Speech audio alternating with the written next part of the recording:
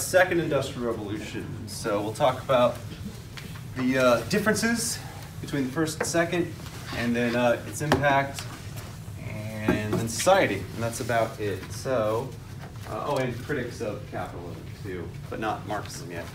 So, second industrial revolution. It's going to focus on Germany mostly,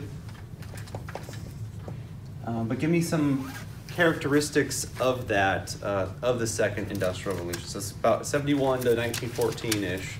I focus on developments and stuff like chemicals. So Germany, it's also the U.S. too, but this is European history, but for world, remember U.S. too. Say it again? Chemicals. Like what? Bleaches and acid and stuff. Yeah, sulfuric acid, nice. I don't know the chemistry behind it, but it's somehow an easy agent to get and use for various industrial processes, but I don't know the chemistry behind it. Bleaches, yeah. So bleaches, sulfuric acid. Oops. Acid. What else we got? Harnessing electricity. Yeah, give me two though, because I made her give me two. I got, all right. Now you looked. Bessemer Process and investing in railroads. Okay. Well, they already did the railroads part, but you're right. That's attached to the Bessemer thing. Give me another one besides the investing in railroads.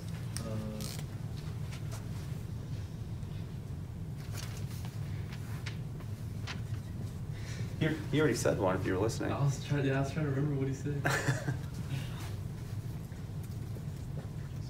Oh, electricity. Yeah, you got it whispered to you. I ain't counting that. All right. Bessemer Process, electricity. Anybody else got two more? Yeah, we can do two more. Oh, I didn't say gas, but I don't know the second one. Gas? What do you mean gas? Petroleum gas. Petroleum. Okay, cool. Refined oil. All right, fair enough. Soaps and like stuff for your hygiene. Okay, cool. Yeah. All right. I'll take that. Soaps. What was the other one you said? Petroleum gas. Petroleum. There we go. Petroleum. Here we go. So I'll go back to see if you. Yeah. Your writing's not on the frame. It's not on the frame. Part of it is. Oh, let me fix that. Now it is, even though you can barely read it anyway. All right. Thank you. All right. Okay. So those are 5 factors. I'll give you and you a chance to get it, because I was asking for 2. What was it previously in the first industrial revolution for the focus for power? Steam engine. Yep. Coal. Right. Cool.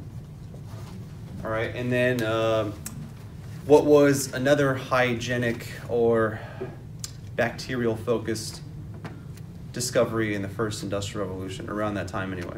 Something that promoted people not dying by preventing death by bacteria.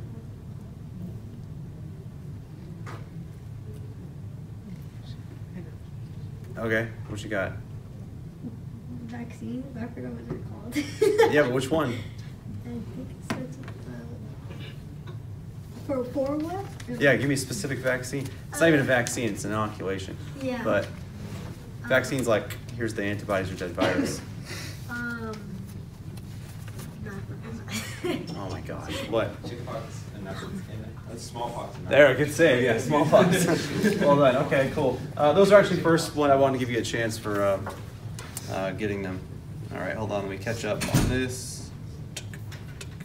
All right. All right, so these are some characteristics of the second industrial revolution.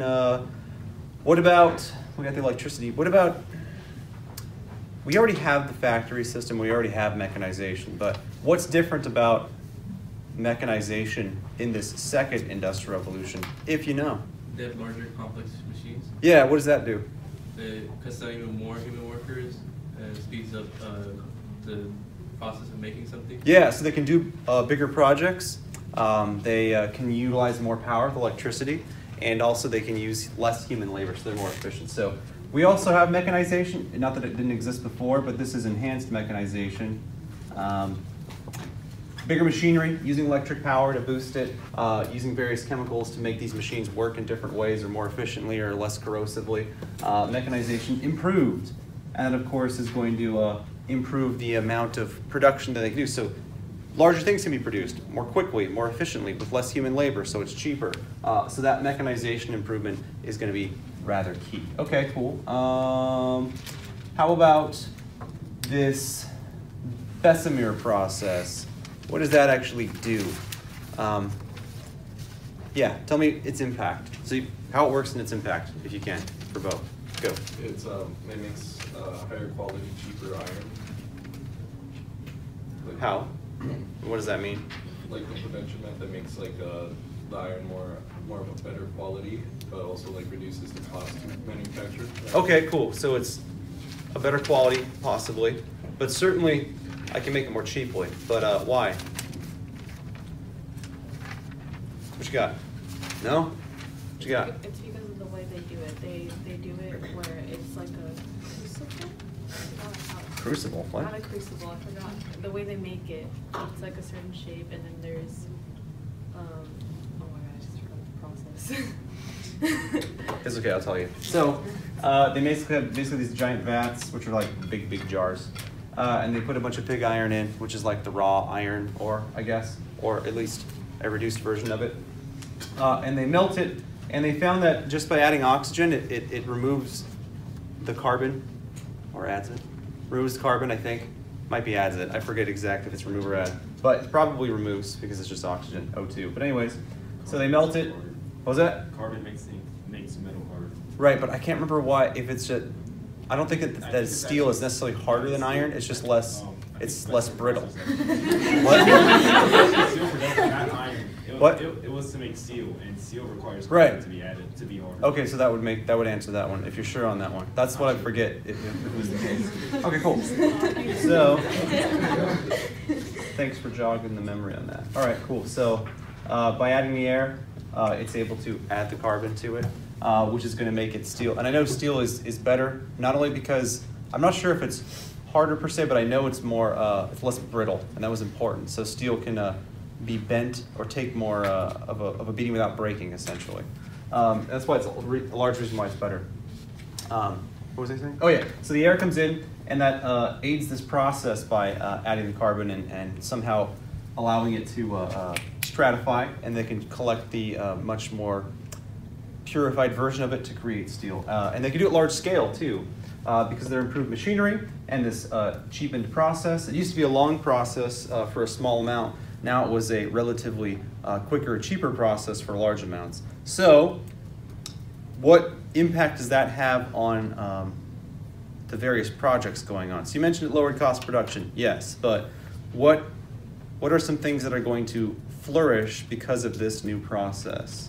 Transportation. How? And it makes a production of things such as steel ships easier.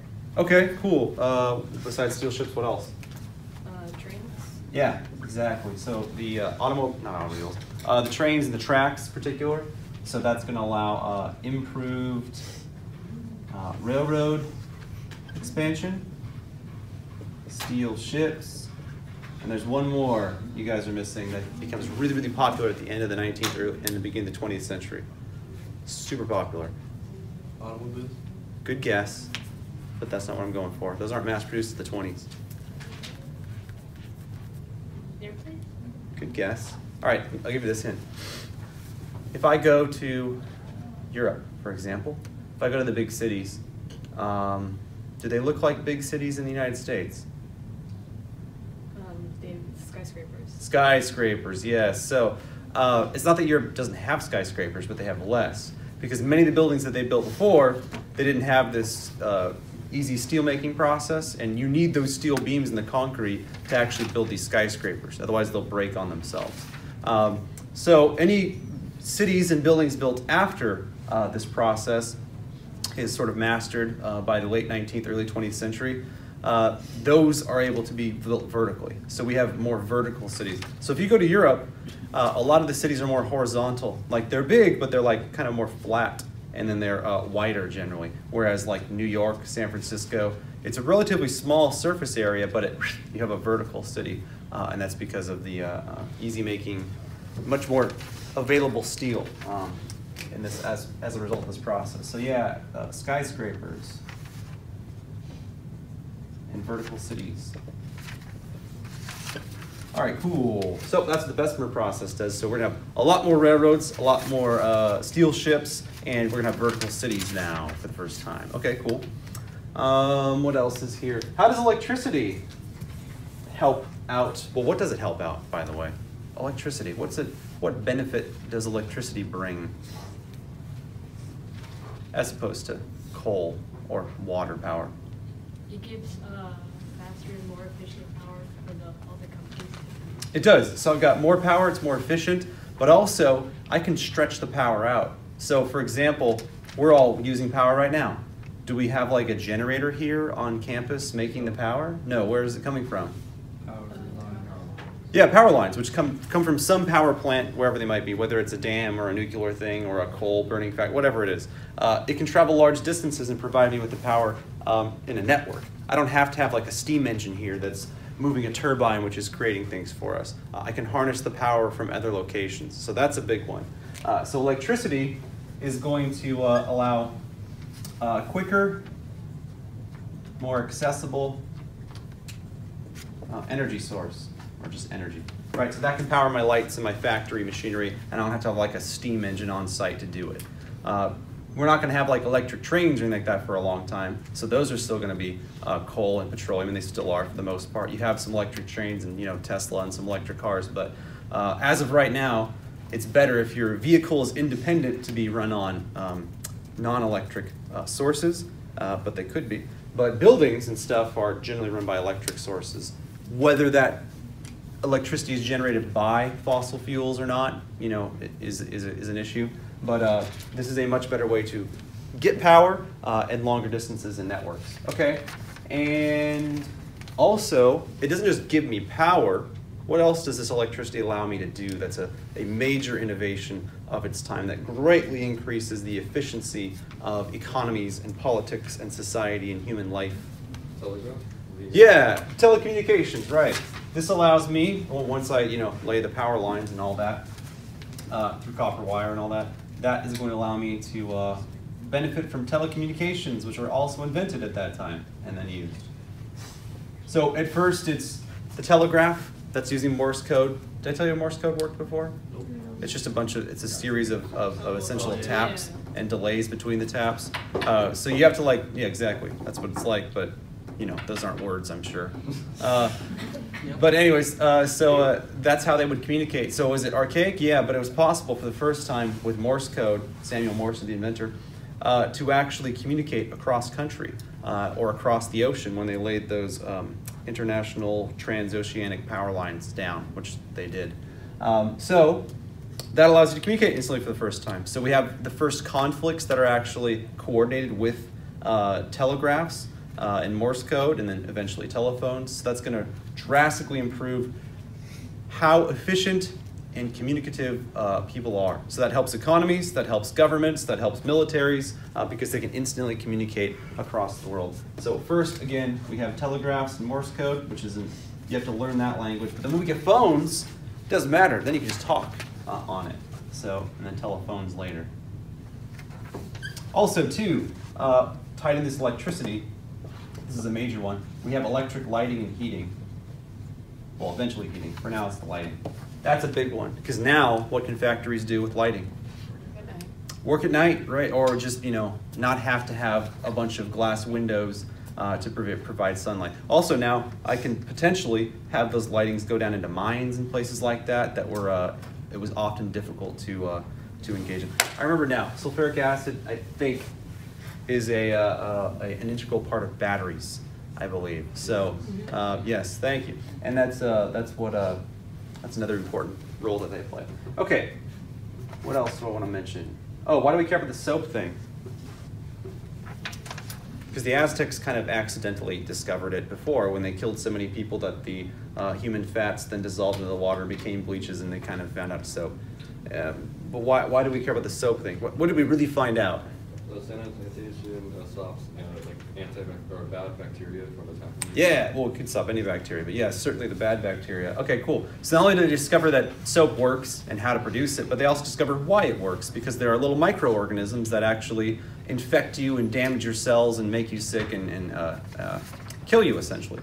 Oh, I shouldn't say they make you sick, by the way. You actually make yourself sick. Your immune system is trying to get the pathogen out. That's why you experience the swelling and the pain and the runny nose and all of that stuff.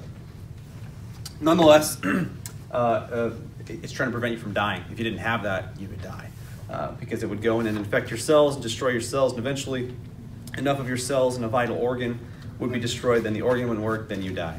That's essentially what happens. So, yes, soaps, it's not just that we learn that it does something, but we learn why it actually saves lives, as we find out about bacteria and later viruses. And I believe somebody actually theorized DNA in atoms in the 19th century, way before we could see any of that, which is pretty cool. I mean, there have been people that assumed that there were smaller particles going back all the way to the Greeks, but they actually had a solid theory for, I think, atoms and DNA in the 19th century, way before they could even see it.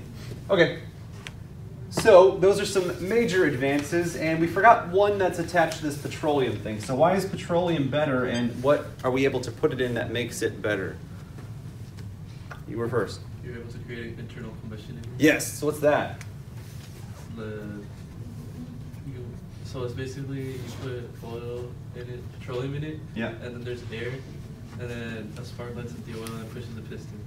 Yeah, the explosion does, correct. And that they attach that mechanically to the drive shaft, which spins wheels or whatever it is that you're trying to spin or create. They can do the same thing for generating electricity, because that's essentially spinning a magnet around a copper coil, and that's actually how they generate electricity. So whether it's moving a vehicle or generating electricity, they design that internal combustion engine, right? So there's a space there, they put the fuel in, they combust it, the explosion happens, it moves a piston, and then when the explosion dissipates, the piston comes back in, and they attach that to some sort of gear and drive shaft that can move vehicles or generate power or whatever. All right, cool, that's a major one, and that, of course, is going to be attached to several new inventions like the automobile and later on the plane. Excellent, but those aren't going to be very effective till World War II, but they will have them. Okay, all right, that's largely this second industrial revolution. All the details about it. Yeah, that's a good enough amount there. So that's all late 19th, early 20th century stuff before World War I. Germany's going to get a huge advantage here. And before Germany's even Germany, and it's still Prussia as the strongest German state and a bunch of other little German states that work along with it, they're going to be involved in a conflict with a major European power, and they're going to have a massive advantage. So who is that power, what was the war, and what was their advantage? When they went to war with France, it was called the Franco-Prussian War. Exactly. Prussia had more, and Germany had more railway set up, so they could transport troops and supplies more efficient. Exactly. So yes, because they already had some coordination among those states, like with the Zollverein, so they'd already been in contact with each other, had essentially a free tariff zone, laid those railroads. They had a massive advantage in moving troops and supplies and out-communicating the French, and they were able to outmaneuver them and overwhelm them. And they won in just a few weeks. Was it less than 6 months? I can't remember exactly the time. But they quickly won. So the Germans quickly overwhelmed the French in this conflict. And then they're so happy about their success, at that point they're going to declare their unification and form the German Empire, which we now know as Germany. Overwhelmed French, 1871, unify. German states into the German Empire. I don't think it's in the notes, but you probably can guess. Whose king do they allow to become emperor of the German people, and whose economy, military, bureaucracy do they largely make the system for all of the German Empire? Bismarck? Yeah, Bismarck, he's an advisor to Wilhelm, who becomes the Kaiser or emperor. Right, so they largely borrow Bismarck's and Prussia's systems, whether it's militaristic, economic, or political, or bureaucratic. Not that they do it entirely, but it's mostly going to be their systems because they were, at the time, the pinnacle of German states. Okay, so that's that conflict, and that's how these factors gave an advantage to the Germans, and that's going to be a, what's the word I'm looking for? it's going to give the British a scare. Why would it give the British a scare? Seeing Germany go in and just flatten France so quickly and so devastatingly. Because now they realize that they have competition for the world power. Yeah, they have some actual legitimate competition for the world power. It had previously been France, historically, with the British. But now we're going to see these two countries that have been enemies since going all the way back to at least the 100 Years' War, which we don't even talk about in this class. It's basically when the English invaded France before France was France. They have animosity going back hundreds of years. This is the point where they switch, essentially. Not that they're best buddies, but they're no longer like arch rivals and enemies. They now see a common rising threat as Germany. So we're going to start seeing after this conflict, France and Britain more so working together than against each other for the first time. They're still going to try to, claim a bunch of territory for themselves, but they both see the biggest threat to their empires as Germany, not each other anymore. Okay, cool. And yeah, that's good for the Second Industrial Revolution. Now let's talk a little bit about some problems that arise in the 19th century having to do with economics. Any questions about the Second Industrial Revolution? Yeah. On the sides, you put peaches with soap. What? On the slides, you put peaches with soap. Peaches? Yeah. Oh, it's supposed to be bleaches. Bleaches? Yeah, that must have been a typo. Peaches and soap. That's Yeah, what that's really. what- That's how people were dying. Yeah, it's supposed to be bleaches. Yeah, I think I told you guys how they, the British used to think tea purified the water and made them not sick, but it turns out it's just that boiling the water killed the bacteria, so that's why they weren't getting sick anymore. They figured things like that out now. All right, so what I want to talk about now is what's the dominant economic practice in Europe in the 19th century? Be specific too, don't just say capitalism. Like, what does that mean? Free market when there's no government intervention. There we go, cool. So laissez-faire, free market economics. So in the 19th century, we're going to start to see some of the problems. So we've only talked about like the benefits so far, the things that made it an improvement from the old feudal agricultural economies. And there were a lot, right? People doing what they want, people being able to benefit from their own labor and ideas, government protections of their ideas and property. So that, of course, is going to incentivize people to go out and do things, create things, provide for the needs of others. And oh no, what if the prices get too high? Well, competition dictates that I can't drive the price too high because then I'm just going to run out of business. So those are all great, and they're great fundamentals. But in the 19th century, we start seeing some of the imperfections of a no government involvement system, a laissez-faire system. Give me one of them. The Panic of 1873, where Austria's economy crashed that affected many nations that they were trading with or had. That's true, but why did they blame free market economics? Because free market is not most of the time, it can not be run by logic and by emotion, causing fear, and that drives the economy down.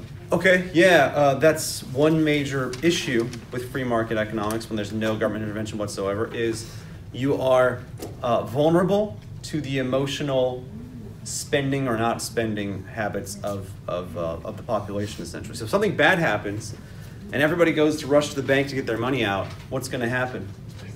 Banks are going to go under, right? Those were the panics, and like we get a big one, obviously, in the 30s, 1929 to the 1930s, the Great Depression. But before that even happened, you routinely had these things called panics. And panics were, again, largely something happened that caused people to be afraid, whether it was a minor stock market issue or a bank went under for whatever reason. People were afraid that their money would be lost. They would immediately go and rush to take all the gold and silver or money they had in it. And of course, we already know this. There doesn't even exist enough money in banks to give everybody their money. So that can cause major issues. So you have a banking system failure. People can't get loans as easily. There's not getting as much business.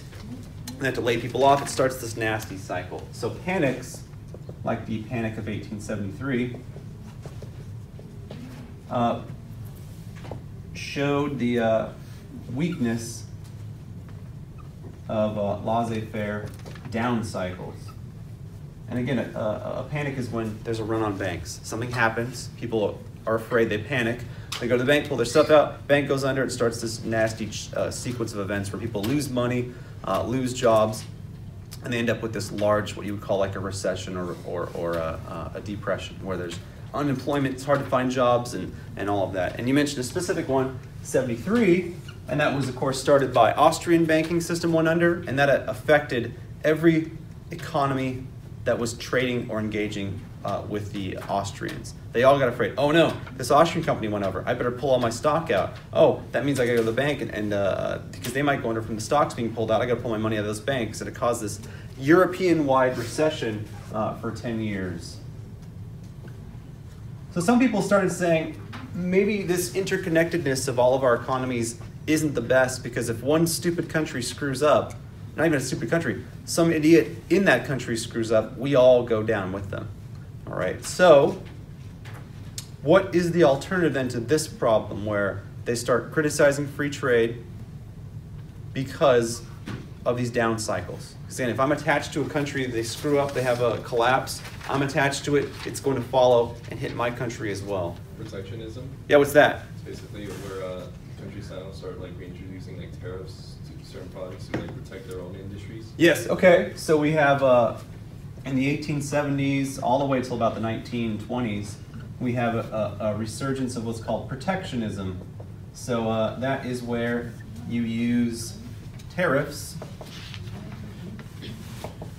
to protect domestic industries. What's a domestic industry? Shout it out. Industry in the home country. Yeah, it's in your own nation, right? So domestic for us would be something to do with the United States. Something happens in China, not domestic for us. It's domestic though for the Chinese because that's their country. For us, it's international, like that's somebody else. But if you're China and something happens, then it's domestic if it's your economy. Okay, so they don't want you trading or engaging in business with other people as much. They want you to protect the domestic industry, and that way when they screw up, like in Austria in 1873, you aren't as likely to get hit by this wave of unemployment and panic. Okay, fair enough. It's not the same thing, though, as mercantilism. Mercantilism was like, put tariffs on everything. We don't want you buying anything from other countries, only buy our stuff. It's a little different. So who comes up with this idea that says, no, don't go all in on the tariffs. Just use it here and there for select industries to keep capitalism going, the benefits, but try to negate these massive panics. Yes, Friedrich List of Germany. He comes up with this idea, essentially, that's called the national system. So it's not mercantilism. Don't confuse it. Don't be like, all right, tariffs on everything. Don't buy anything from any other country. That's not it. But it is saying we should have some tariffs so we're not completely dependent on other countries for everything. Because when they screw up, we end up suffering too. So it's select tariffs to protect certain industries, but only partial intervention. They still wanted to protect market economies, because that still is, and it still is today, by the way, the most effective way to produce things and provide for people's needs. Protect market economy. All right, fair enough. And that becomes a popular practice in the 1870s. In fact, Germany is the first to start reinitiating these tariffs and reducing free trade to protect people in its own market. So who does it and what's it called?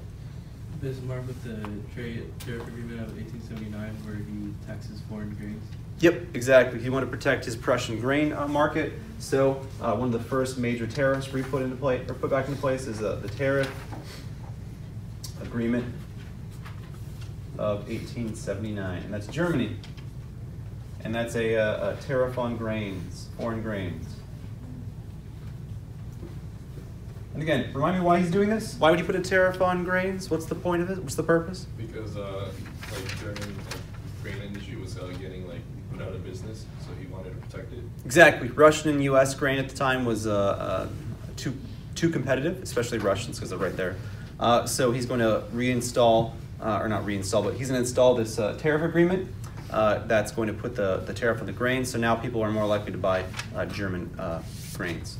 All right, but we know that it's not that simple because now it's more expensive to buy grains, so you increase the cost of these prices, you cause inflation, and it's a bad cycle. But again, they're very afraid of these panics, like, you know, resonating and affecting all economies. And it's going to happen again with the Great Depression on a very, very large global scale, actually. Okay, let's go over a couple more problems in critics, and then we'll take our break after that. What is the other major problem with this laissez-faire approach? We have no intervention whatsoever.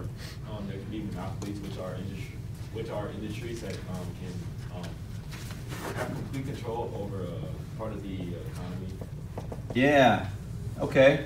Why are monopolies a problem? Okay, so first of all, let me get that. Problem number 2. Monopolies.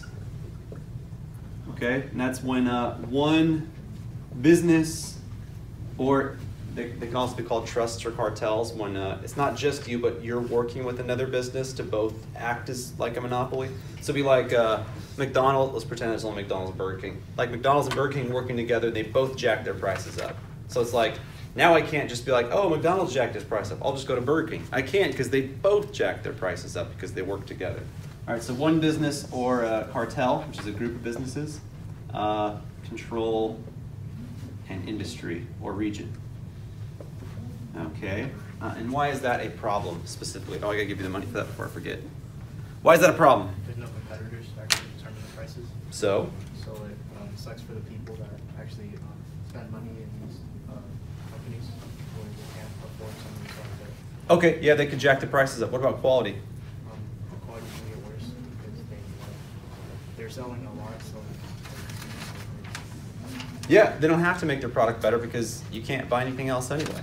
Right, so they can jack the prices up because that's your only choice. They don't have to make it better quality because that's your only choice. And they don't have to innovate either because you have no alternatives. They don't have to make their product better because you have to buy their product anyway. In fact, they usually prevent innovation. Like, for example, what the hell's his name? Rockefeller, Standard Oil. He tried to snub electricity because he didn't want electricity replacing his oil business, because basically back then they had to buy like kerosene lamps and things like that. So he hated electric lighting, so he tried his best to just destroy people like Tesla and Edison and them trying to, you know, expand electricity. So yeah, you have, it destroys the fundamentals of the free market. So you have no competition. And what does that mean? That means you have no price mechanisms, so they can jack the price up. No quality control, because again, you have no choice. And you have no innovation, because they don't have any reason to innovate. In fact, they try to stop others from innovating because that threatens their monopolistic hold on everybody. All right. So yeah, and by the way, monopolies can act in several ways. They could buy you out. They could. In the past, they could steal your idea, and you're like, wait a second, I thought you had patents. They do, but they know you can't afford a lawyer, so they would just intentionally steal your stuff, make you go to court that you couldn't afford, or you'd have a worse lawyer, so you'd lose anyway, and then they get to take your product. Now they have more mechanisms against that, so you can't, what is it exactly? Basically, if you lose the case, you have to pay for it, so now they can't just run you out of money if you're poor by making you go to court. If they lose the case, then they have to pay for it. But anyways, so these are ways that it was violating the market policies and fundamentals, and they needed to get rid of it. And nobody can get rid of this, by the way, if the company does this. The only one that can stop this is who? The government, right? So we don't have any intervention yet. That's a 20th century thing, when we have, like, in the United States, we have trust bust laws that disallow monopolistic control or cartels. They break them up, or they'll penalize people. But what's an example of, in Europe, I already give you Standard Oil as an American example, through Rockefeller. What's an example of a monopoly in Europe? The Krupp family in Germany dominating the weapons industry. Yeah, the Krupp family. They basically made all or the primary weapons for Europe from the 30 Years' War, so like the 1640s, all the way till World War II, and just after, the 1950s. So they dominated the weapons producing industry. They weren't the only ones, but they were definitely the most dominant, and they largely armed both sides of wars in many conflicts, stretching from the 30 Years' War all the way to World War II. So they get some some criticism from others. There's one that's on the notes that I do want to mention, and this is a big one. And it's kind of related to that middle class issue where the working class can't get changes because the middle class just makes all the laws against the working class. This is called cronyism. So add this if you haven't. And this is a quick explanation. Cronyism. Anybody know what cronyism is? You guys do. Maybe I've mentioned it before. You haven't answered as many today. Essentially bribing the government in order to get certain laws to Yeah. Okay. So this is when business and politicians collude. Collude means corruptively use money and bribes, essentially. So if I'm a business and I know there's a lot of oil in a national park, for example, I could potentially purchase the land or lease it from the government. When that happens, it's supposed to be a public auction. Like all companies hear about it and they can all place their bid. But wouldn't it be better if I could just pay a politician to lease it to me without an auction and I just get to buy the property for cheap and get all the oil? Is that a possibility? Yes. It is, right? Why would the politicians say yes to that? Yeah, because you're going to pay them. They're not going to get the money otherwise. So you could bribe politicians to give you super cheap or free land, private leases that are supposed to be made public and auctioned for. You could get tax breaks. They could look the other way on you violating some sort of regulation that would cost you more money. All of these things. Again, it's big business, not even big business, but we'll put big business. Big business plus politicians. And again, some of the bonuses could be through bribery, tax breaks, cheap or free land and leases on the land, which is where you like rent it for a time to extract resources or whatever. Or potentially, I don't want to say turning your head, ignoring regulations. So they would send you the inspector who inspected your factory and found that it was clean and safe and all that stuff, even though it's not. All right, and they would just get, the politicians get the money, so they benefit if they're not caught, otherwise they go to jail. And then the businesses benefit because they get to save or make a lot more money through that corrupt, crooked deal that they made. That's cronyism. You guys got that? All right, cool. Let's take a break and we'll finish after it. So those were some of the issues, along with those working conditions and, not allowing the working class to protect themselves with legislation. But all that we'll talk about next week as to how people think that they can solve these free market issues. Or classical liberalism or some form of socialism or Marxism. All right, moving on though. All of this economic activity from laissez-faire policies and industrial production drastically reducing the amount of, or the price of goods and the quantity, increasing the quantity of goods, as well as wealth being generated, greatly increased the wealth of people in the economy in the West. So what are they going to start not needing money for anymore? Like what are they going to be able to cover fairly easily? I think it's hard to just live. Yeah, exactly, necessity. So we'll say late 19th century society. And this, I got to throw this marker away, it's on the way out. All right, so first of all, it's much more common in the 19th century in the West to not be so focused and concerned with necessities like food, water, shelter, sort of thing, clothes. Most people have those. Even working class people, as miserable as it is, those things are generally not a huge concern or as much of a concern as they have been in the past. So you've got more what you call disposable income. What's disposable mean? I can throw it away? No. No, what's it mean? You can use it on whatever you want to buy. Yeah, so I no longer have to, this is like my non-necessity income essentially. So I've used up all I need to for food, shelter, clothes, water, and now I got some left over, I can spend it on whatever I want. So some people invest it, save it, some people spend it on things they want in the moment. Nonetheless, people have that option now increasingly in the West. So obviously the upper middle class definitely has this. They've got this by a mile, right? And again, these are the ones you mentioned yesterday, the landowners, the bank owners, the factory owners, the super, super rich. They got tons of disposable income. But, so they got plenty. They get 3 money markers here. I also have a growing new class of non-working class people, but they're not wealthy, like super wealthy like this. They're like a lower middle class. What kind of jobs do these people have, and what do they try to do with their disposable income? I didn't list the jobs in the notes. I was just seeing if you guys could think of anything. Think about some people then that, here, so lower middle class, but still middle class. This is kind of what you guys are starting to know as middle class now.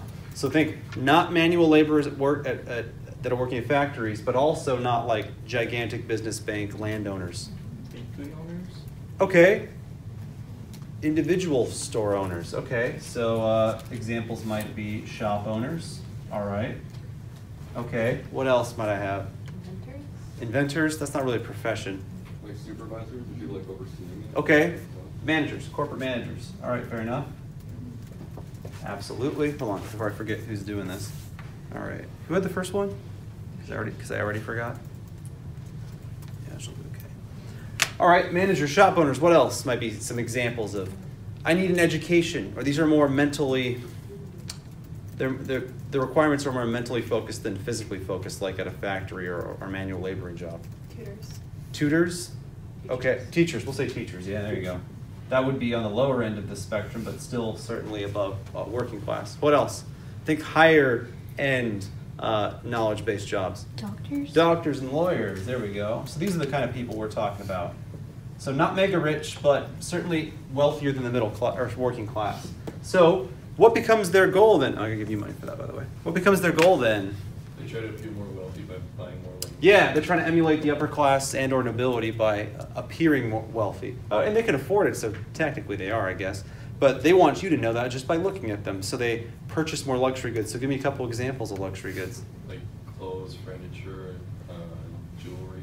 Yeah, glasses even were another big one. So clothes, furniture, not just clothes in general. Like they all have clothes, but suits, right? Like fancy clothes. Suits, furniture, jewelry maybe, right? To show off your wealth. Glasses, all examples of what would show somebody is doing well to everybody else just by looking at them. Could they fake this? Yes, they could steal these things or get rip-off versions of them or whatever. But nonetheless, they sort of show instantaneously where you're at, and that's the whole goal here. Later on, you're gonna have like automobiles and fancier houses and things like that. But this is kind of a start. So this kind of culture, even the working class is able to start getting some of these things by the late 19th, early 20th century. So you've got like there becomes a whole new class, economic class, working class women, mostly single women. They're an economic group for the first time. So there are certain things that they can market to this group. What might those be? Makeup. Yeah, a lot of cosmetics, clothes and whatnot. So females actually become their own economic group for the first time. So I'm not just targeting men or families. I could actually target single women because through working class jobs, like at factories, so they can work at factories, or they could be lower level positions at these places like clerks, secretaries, operators for phones. Those are all examples of allowing women, single women particularly at the time, working class women certainly in general, to have their own source of income and be their own economic unit. And that's the first time we've ever had this.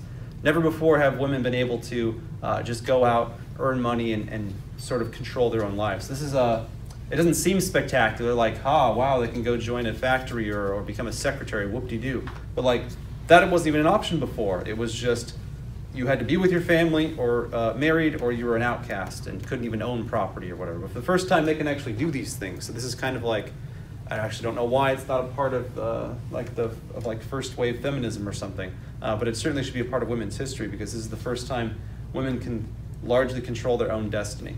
Were they prevented from access to some of these higher up jobs? Certainly, but they still had the option of living their own life if they chose to, which is cool. All right. This quest, though, for stuff, so I've got my necessities, and this quest to enhance the luxurious part of my life, my disposable income, the things that I'm purchasing or doing, what can we call that sort of cultural motive that is often a criticism of Western society. Consumerism? Yeah, consumerism, right. This idea that my goal is to get more luxurious things is referred to as consumerism. And this is a positive feedback loop. All right, so the more people that earn money, they go and spend it to buy things, and you guys already know the system. You go out, people earn money, they buy things. What do companies have to do? Make more, raise prices and or make more, right? And then they hire more people, then it starts that cycle again. So it's just growing and growing and growing this entire time. So as it's growing and growing and growing, it becomes more consumeristic by nature. People are more concerned about better jobs for better things and better lives, et cetera, and then showing that too. And again, this sounds super like shallow and vile now because we're just kind of used to it, but this was the first time this was an option in world history where I could actually go out and possibly make my life better and less miserable. So yeah, today it does have a negative connotation, but think about what it actually means. The human condition is you have none of these things. Go find food or die. Like that's essentially what human life has always been. So this is the first time we're able to escape that and start focusing on things we enjoy or things we like. And you can criticize what they enjoy and like here, fine, fair enough, but it's an option for the first time in world history. And that's why it's such a revolutionary thing. But it's just second nature to us now. Anyways, because people are so concerned with buying things and spending their disposable income, there becomes a new market for trying to get these customers to come to them. What is that sort of market referred to as? Okay, yeah, advertising, and that's part of it too. So advertising becomes its own market for the first time. Advertisements, because for the first time ever, people have enough money that you actually are trying to get them to come to you. Like you know they have the money, and you want them to go to you instead of your competitor across town, around the block, or whatever. Like if I go to medieval Europe and I walk around town, there ain't no advertisements. People are focusing on not dying, conducting peasant agriculture, or doing the things that their guilds tell them to do from the city government. This is different though. Now you got choice. So for me to get you to come to my store, I got to draw you in with better prices or products or whatever. And that's why we start having the advertising industry. All right. So we have for the first time advertisements. And like you mentioned, department stores. What is the benefit of a department store? Well, first of all, what is it? And what's the benefit to it existing or not existing? So you can sell clothes that came from a lot of the different companies, and basically they also advertise their stuff in department stores. And so it was basically a one-stop shop. Okay, yeah, we don't get to like a Walmart, Costco status yet, but yes, it's the start of that process of, I don't just sell baked goods, we have other things too. So they want you to come to them because it's more convenient. It's like, well, I could just sell shirts, or I could sell shirts and shoes and pants and belts. So now, if I've got to go out and buy these things, do I choose to go to 4 different stores or do I go to one store? Almost everyone's going to pick one store, right? So department stores become increasingly popular as it's not quite a one-stop shop, but that's the idea, is more variety equals more customers. And that's just a convenience thing. I'd rather go pay, even if it's a little bit more, for all my stuff in one part than go across town and spend half a day doing something. It's opportunity cost, man. I could be doing something I like or making more money some other way. All right. They're also, for the first time, figuring out how to sell to people who aren't even physically there. What are they doing with that? Catalogs. How's a catalog work? Basically like magazines showcasing products and their prices.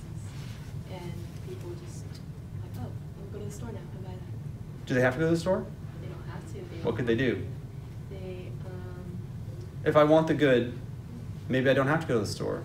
This is getting kind of Amazon-ish, but this does sort of start, yeah, they could potentially deliver it depending on where you are. So I'm not saying, again, we have Amazon all of a sudden, because we don't. I mean, you guys probably remember 10 years ago, ordering things wasn't that common because it would take forever and cost a bunch of money. So it wasn't super popular, but it was possible. So catalogs would, of course, spread awareness of your store, your company, your products. So they would go to you because they know you have to think that they want, or there's a sale or whatever. And potentially, they could maybe deliver it depending on the circumstance. And those become immensely popular. A couple examples, even though they don't exist anymore, is Montgomery Ward. And Sears does still exist, but it's on the way out. Now we're being taken over by, as you guys know, things like Amazon and Target and Walmart, places that will give you everything in one spot, or Costco, everything in one spot and or deliver it to you.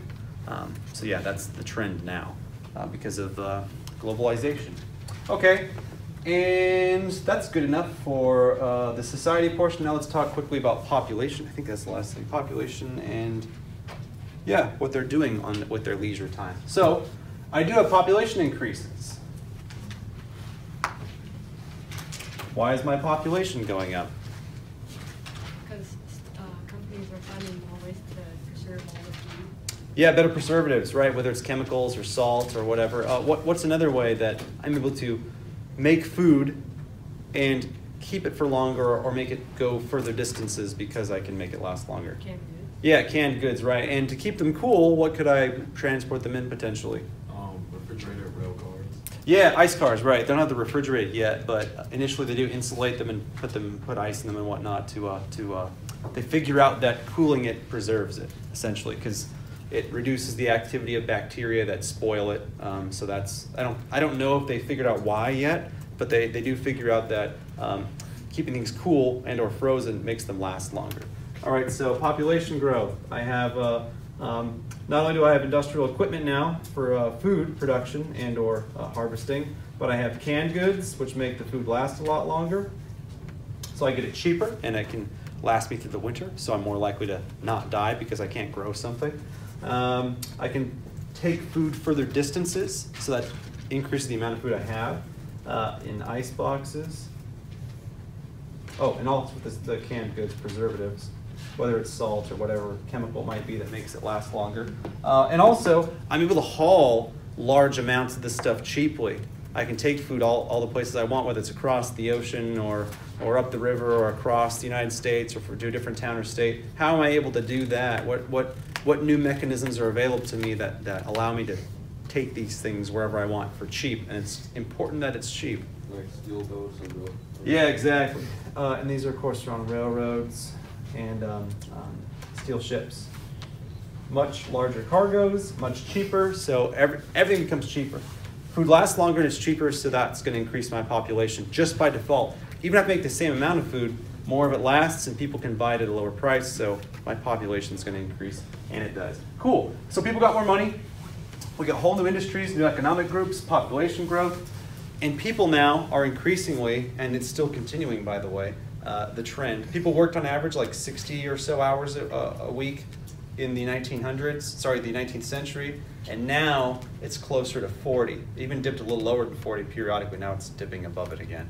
So people got extra time now. Even 60 hours a week is extra time compared to me working 6 days a week, 12 to 14 hours. If I'm just working 60 hours a week, I got some time to do other things. What are the other things they start doing with this extra time and extra money? Give me two, and then you'll give me two, if you can. They had organized and pro sports, so it was like a sign of high social status, and they created like industries for supplies.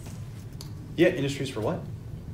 Oh, for supplies for the sports? Yeah. Okay, fair enough, yeah. So we actually have professional sports for the first time. So people have enough time to go join these teams. There is enough money so that people pay to watch them, so I can now hire coaching staffs and have professional teams. So for the first time ever, I have professional sports, and you're right, it is a sign of status to go to these games or be on a team. And I have a new industry now, those that produce basketballs or footballs or baseballs or bats or tennis rackets or golf clubs, whatever it might be. That's a whole new industry now that's opened up, / industry. All right, what else am I people doing or going to with their leisure time? You were next. The higher end middle class would go to museums. They'd go in until the time. Yeah, museums didn't exist before. Why wouldn't they exist before? No one had the time or money to go to them, right? Now people do, so you can have museums in places like that. Yeah, okay. I wanted two, though. You got museums, what else? Opera house. Okay, yeah, theater. Fair enough. Museums, theaters, opera houses. We'll just make those the same thing. Yeah, people now have the time and money to pay to go to these things, so now I can have them built. I can have museums built and stocked with things that people would pay to see, or singers or orchestras or plays that people will pay to see. For the first time and large scale. Cool, so that's a new industry as well, entertainment. Okay, what about, I feel like I'm forgetting something. Maybe it's not in the notes. Oh, maybe it is. Let's see if you got it. Parks, what about them? There are places, it was a place people could go to with their family and do anything. Yeah, it's actually part of the beautification process because people realize that the industrial landscape isn't particularly pretty. The skyscrapers kind of help and the statues later on, but yeah, if it's just a bunch of factories and tenement houses, it's like, that ain't nothing to look at. So they start intentionally making cities more aesthetically pleasing. So you start having actual sanitation, so people that are actually paid to go around and pick up garbage, which you know is the garbage man now. They install sewer systems so that like the waste isn't just laying around, it actually gets funneled out to the rivers, which isn't much better, and eventually they start funneling it out into different sources like landfills and things like that. But yeah, we have parks now, so they intentionally set aside territory for like every whatever square mile of buildings you have to have this many acres of parks. So if you ever look at a map on cities, it's no coincidence that the parks are spread pretty evenly around the city because that's the coding. It's like, oh, okay, we do 12 blocks of houses, and now we have to have 1 block of park, right? And then the next one that they build, 12 blocks of houses, you gotta have 1 net park in here, and you'll see that on cities they're pretty spread out like that. Okay, so parks and beautification. So things would be a lot cleaner. So we have electric lighting also, so you can do things at night and not be as worried about terrible things happening to you. And the most important thing is we start actually getting sanitation and sewage. So things are a lot cleaner and more enjoyable. So this is the start of what we now see every day that we have taken for granted. But it's starting to become a regular occurrence in the West, and now it's spreading to East Asia, South Asia. It's starting to take hold in Africa, in some places, Latin America as well, Eastern and Southern Europe as well. They're catching up or are caught up already, which is wonderful. And there's still some places you go in the world where none of these things exist, and it is miserable to live there. I won't call any out just because people get all mad on the internet about me calling out certain areas, but there are countries and areas you can go that don't have a stable state system or a stable economy or market economy, and they lack all of these things. So it's just a nasty free-for-all of disorganized chaos, and it's not a fun, safe, or sanitary place to be. Any questions about that? So these things are all results of 2 developments: the Industrial Revolution, but also the embracing of free market economies. So you have innovation, and you've got the money to produce these things. And these are things we take for granted and that are criticized for being shallow, but this is the first time in history ever humans have been able to like choose to do these things and have the option of it, which is nice. All right, back it up.